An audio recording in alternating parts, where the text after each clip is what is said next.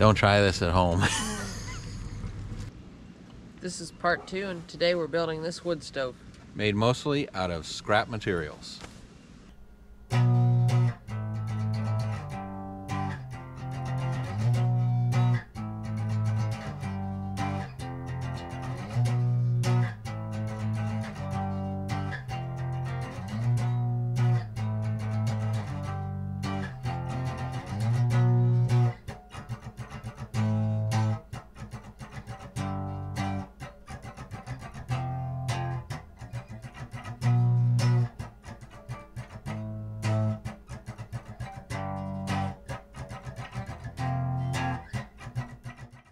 Okay, if you saw part 1 of our wood stove video, making a camp wood stove, then you know where we're at. And if you haven't seen that, go back and watch it. Check it out.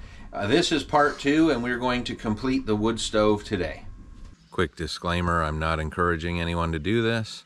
I'm just showing you what I did to make a camp wood stove. This is experimental. These materials may not be what a person should actually be using for this. This stove was made for outdoor use only. Something like this should never be used in a building or an enclosed space of any kind. If you do try this, it's at your own risk. Wear gloves and any other safety equipment that you think you might need. This video is made for entertainment purposes only. This is just what I do and how I do it.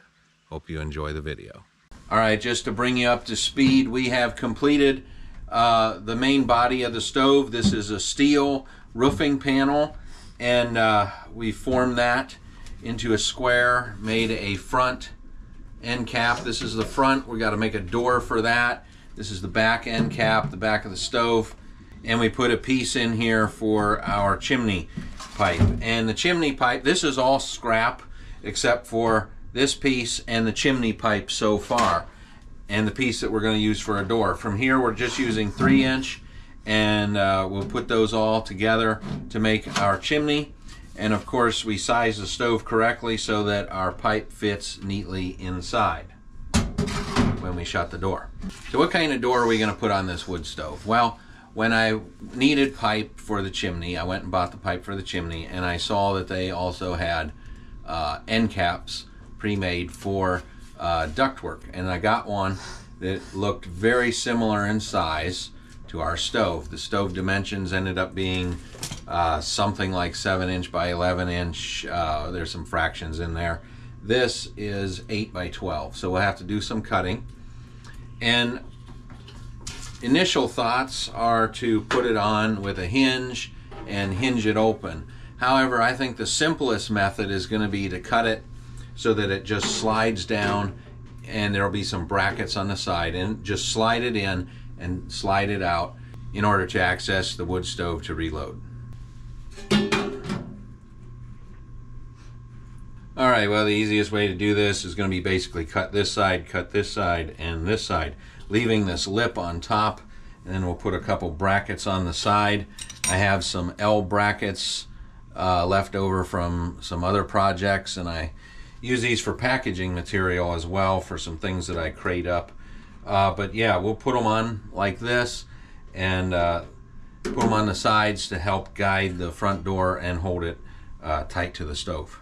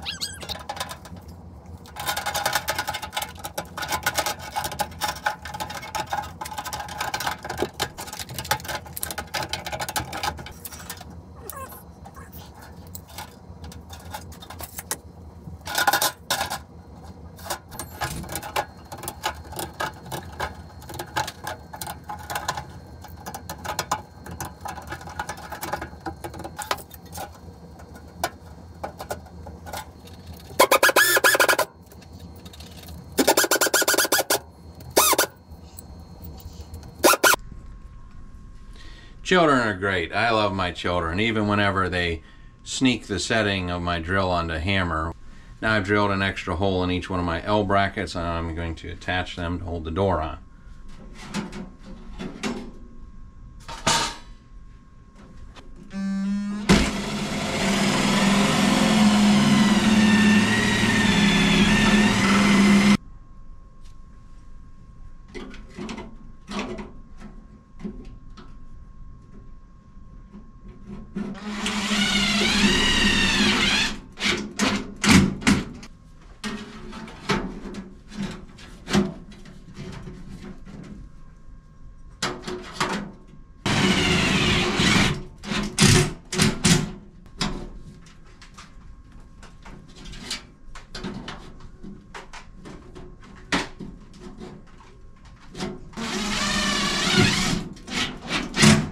Alright, there we have it. The two L brackets are attached in the front. I've tipped them ever so slightly to have more gap at the top than the bottom. Hopefully when I slide the door in, the idea is hopefully it'll be easier to catch the bracket and guide it right into place. But yeah, the door just slides on and off just like that. Now I need to put a little handle here, something that I can grab onto that's not going to get hot. That way I can open it whenever I need to. Alright, so we've decided that probably the best thing to do is going to be to put a knob, just probably a wood knob is what I'll use, make it out of something. We'll put that wood knob right in the middle here, and in order to do that, there's going to be a screw on the back of that knob, and I don't want that screw to catch when I'm pushing this door on or off the stove. So I need a little dent in the back so the screw is sitting in so it doesn't catch when I take the door on and off. So I'm going to use a little pipe, and I'm going to put the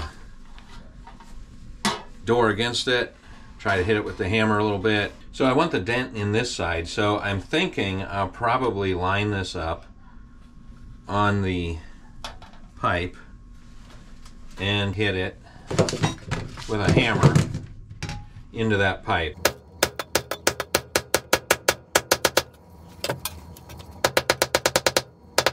Looks like that shows up good on camera. There's a dimple on this side, an indent on this side. So the screw will sit down in there and it shouldn't interfere when I slide the door on and off. Gonna need a hole in there as well for the screw to go through. And of course, drilling in metal, don't forget the safety glasses.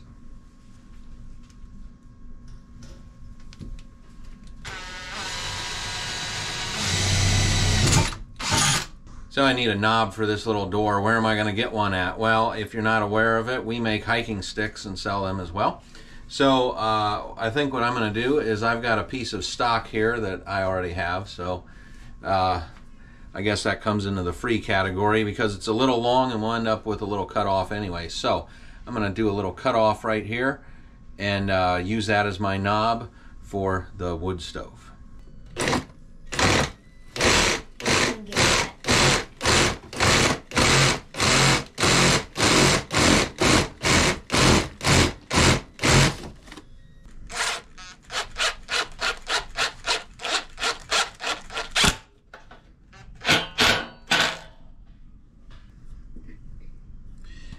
Alright, got the knob on the door, screw went right through there.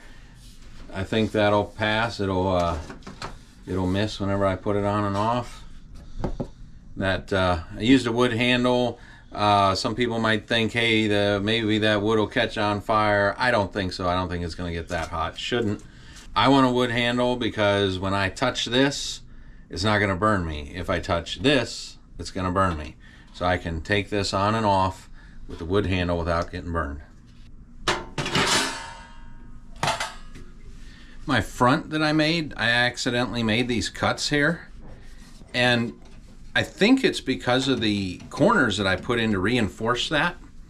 It's actually pushing out, which gives a sort of a tension when I put the door on and off. So I like that. That's actually worked out pretty well. Well, the stove is basically put together. At this point, there's all kinds, there's like galvanized finish and whatever, and old paint on this, and we need to burn all that stuff off. So at this point, we're going to take the stove and the chimney outside, and we're going to fire it up. Hey,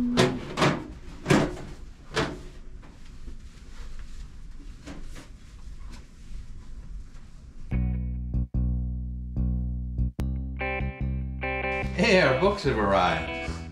Yeah. You want me to open it? Yeah, why don't we open it up and check it out? All right. Do like an unboxing. What are you doing? Yeah, I'm gonna open up the box. That's not a knife. What?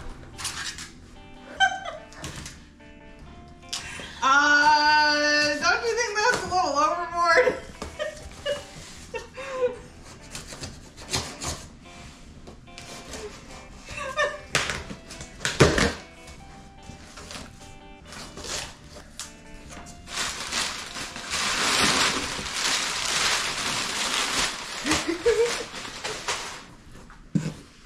Hey. Wow, these look nice. Looks all right. Nice and shiny. It's our newest book, Adventures in Country Living and Sustainability, Book 1, Our Homesteading Journey. All about living on the farm. It's all about our adventures in homesteading, how we got into homesteading, some of the adventures we had along the way. There's some advice in here, some tips and tricks. Some full color pictures in here as well. It's not a boring book at all. No, it's got a lot of pictures. But you can read the book too. It's got words too, great ones. This is our first book in this series. It covers how we moved to the countryside, we lived on a farm, we got into homesteading, had our own business, our trials and errors and different things that we did along the way, the ups and downs, the things we learned. Our second book we plan to release later this year, Our Handmade Home, all about how we built our own house with our own hands, with help from friends and family. Hey, our books are here. Yep. You know, I liked reading this book. I like writing it. I liked it because it was like a trip down memory lane, seeing all the things that we went through and how far we've come. It was a lot of fun putting it together, a lot of memories. Lots of good memories.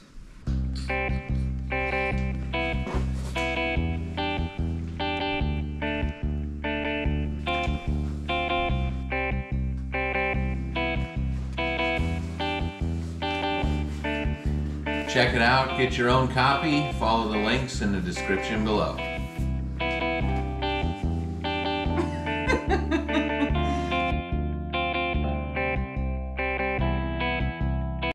All right, it is a winter's day. We're gonna fire up this stove. Didn't really think about it. There's no legs on the stove yet, so we do need to set it on some blocks. We got some paper here. We're gonna fire it up, give it its first run, burn everything off.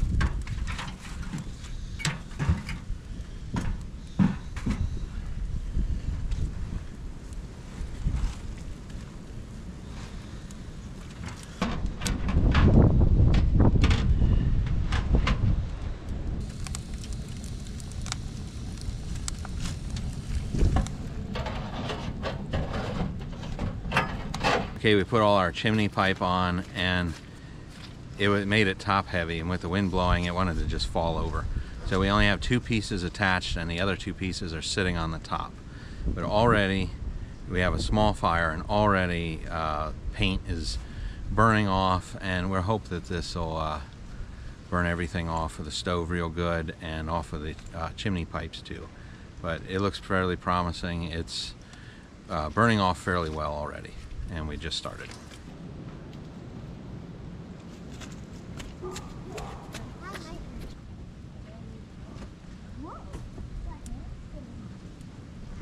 All right, so in case you're wondering how much time is involved in making this thing, so far, going back and looking at footage that we have had so far in the actual build part of it, there is about 2.5 hours involved. As far as cost goes, there is under $30 worth of stuff that had to be purchased for this. Most of this is scrap materials and things that I already had on hand, so there isn't a lot of investment. However, I did price out, if I built this completely with HVAC ductwork and things at current prices that are available at a hardware store, etc., it would cost just as much as actually purchasing a wood-burning camp stove that is intentionally made by a factory. So if you have this material on hand, yes, you can do this and you can do it cheaply. If you're going to go out and buy HVAC material that's brand new or something like that and try to make one of these, you're going to spend the same amount of money and possibly even more if you don't have all the tools and things. So if you have the materials already or you don't care what it costs, then this is a fun project. But if you don't have the materials already, then just know that you're going to probably spend more than what it's worth to actually build this.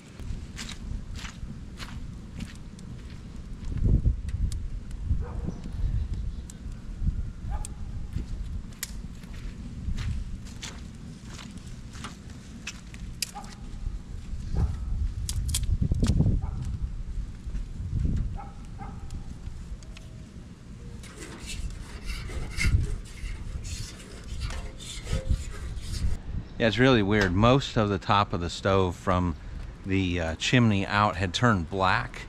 On the white paint had turned black, and now it's turned white again and scrapes off really easy. It's interesting.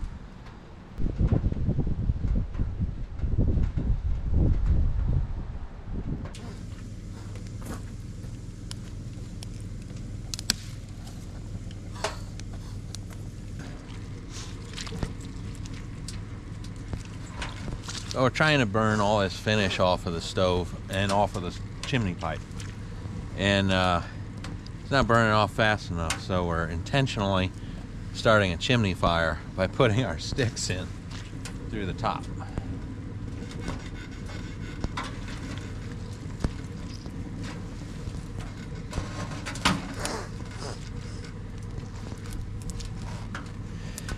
Don't try this at home.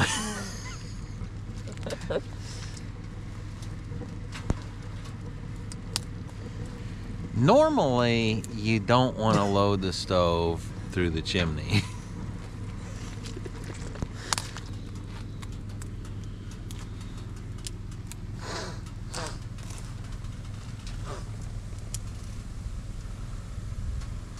As you can see, the paint is burning off. It's changing color. I didn't bother to put any kind of vent in the front. The door doesn't seal perfectly tight, and it's really unnecessary. So yeah, if you need to let more air into the fire, you can always pull the door up part way, crack it a little bit, and that lets a lot more air in.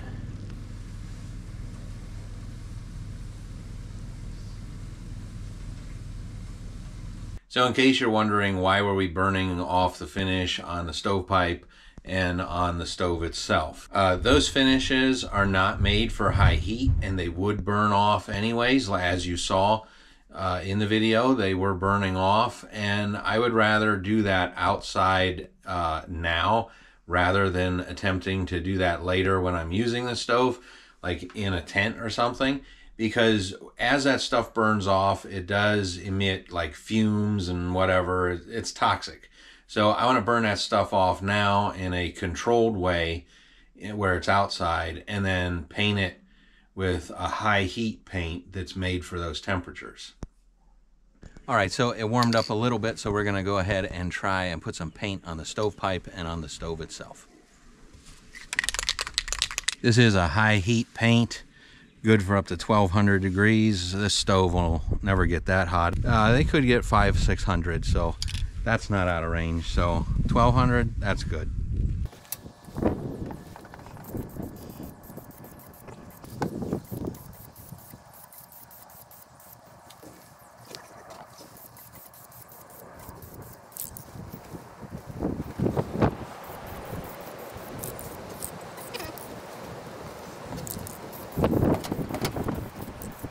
All right, we got the stove here. Most of the paint and everything burned off. Then we took a wire brush to it, tried to clean it up a little better, but yeah, it warped the top. I'll fix that after we paint it. I don't think it'll matter. Hope it doesn't. But yeah, there's a few other things need to do to it as well. The wood knob for the door, that actually caught on fire. It was smoldering a little bit. We cranked this thing up, packed it full, and probably had it a lot hotter than what it'll be in normal use because we were trying to burn off all the old paint. So that's probably why that happened, but yeah, I'll probably do something a little different with the knob. Maybe I'll try another wood knob and just see how that goes. I don't know. All right, time for some paint.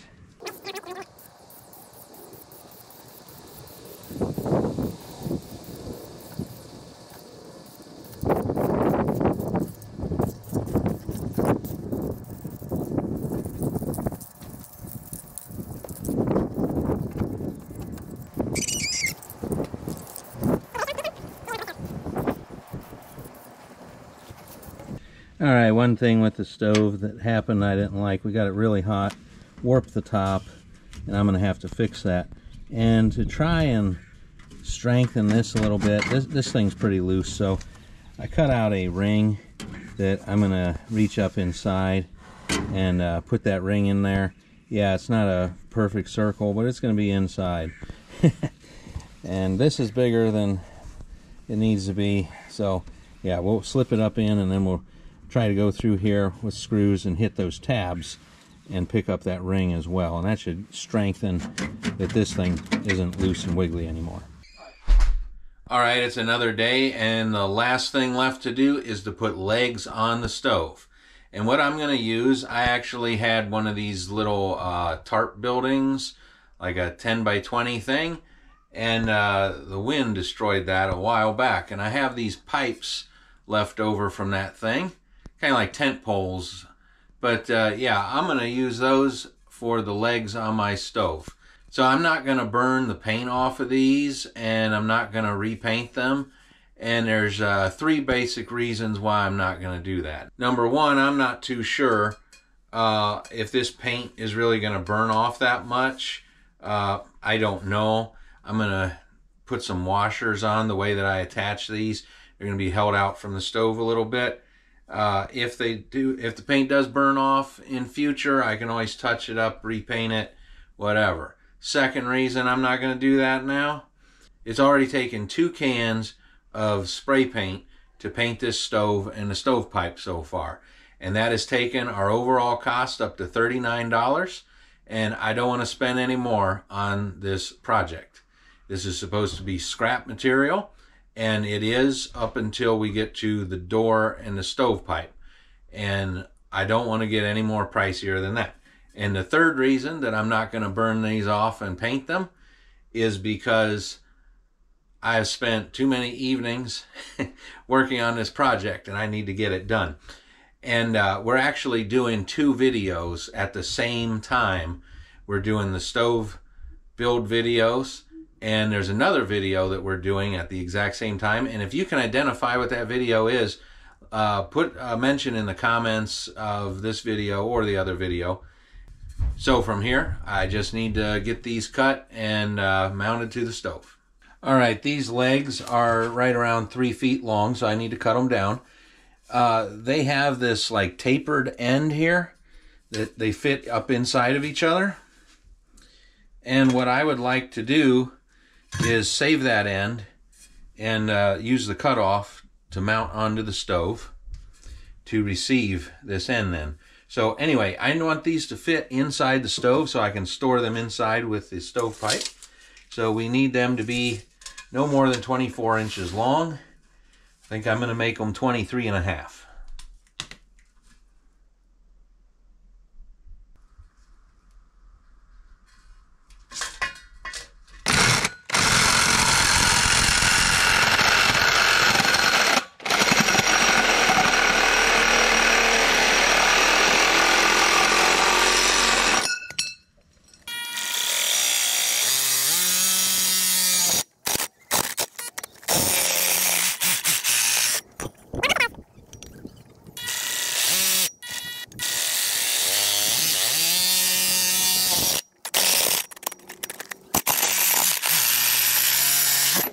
Okay, now we've cut these posts down, and we've cut them into 3 pieces.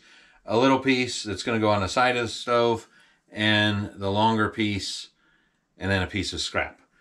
But this is going to go on the side of the stove, and then this piece will fit up inside. And what we'll want to do is we're going to put 2 large holes in here so that I can reach through with a screw and go through the other side onto the side of the stove. I'm going to put some washers to hold it out a little bit, and midway down to give it a slight angle so the legs aren't perfectly straight. They'll splay out just a little bit.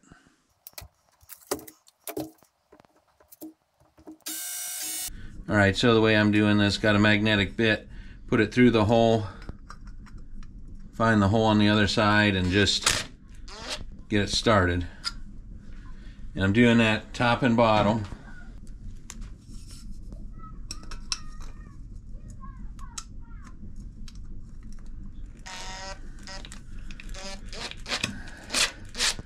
And once they're started, I'll put them onto the stove itself.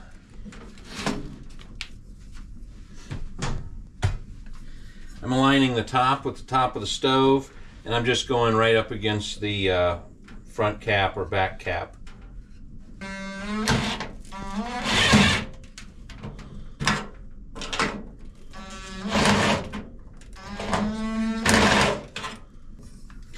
Then once I have my holes in the side, I know where it's going to go, I take it back off and I put the washers on.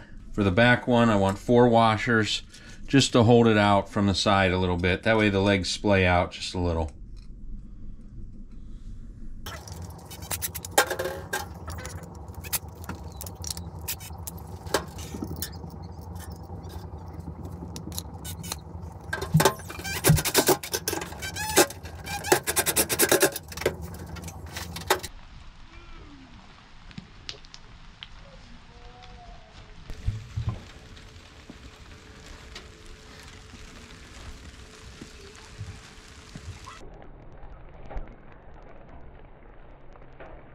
Alright, well, if you like this video, please share it with your friends. And like and subscribe. And hit that notification bell if you'd like to receive notifications when we upload the next video. Thank you. See you on the next one. Tin snips, man. Tin snips. Red or yellow? You can bring it over. Anyway, time for a brief intermission. Today's weather forecast, sunny and a low of 39. Okay. And cold. Oh, there's a spider right there. 3 weather. Where's the tape measure? Where are my tools? Right there. Hey, Papa, look. I got a dead battery. A dead battery. Who's charging these batteries? Hey, where's my battery charger? This is a little camp wood stove that we're burning today. This behind us is a little wood burning stove for camping and other All right, it's another day, and